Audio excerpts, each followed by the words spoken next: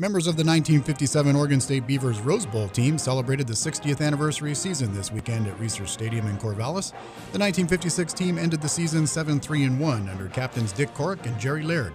The Beavers faced a rematch with Iowa in the 1957 Rose Bowl, who they played in Week 3.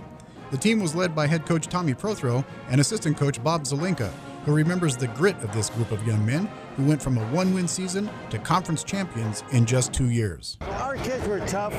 They adapted to everything. We were very proud of the fact that they could come from a 54 season by losing every game but one to the championship in 2 years. The Oregon State College Beavers won the Pacific Coast Conference Championship in 1956 and earned the right to play in the Rose Bowl on New Year's Day before an announced crowd of 100,000 people. It was the largest crowd ever for a Beaver football game at that point.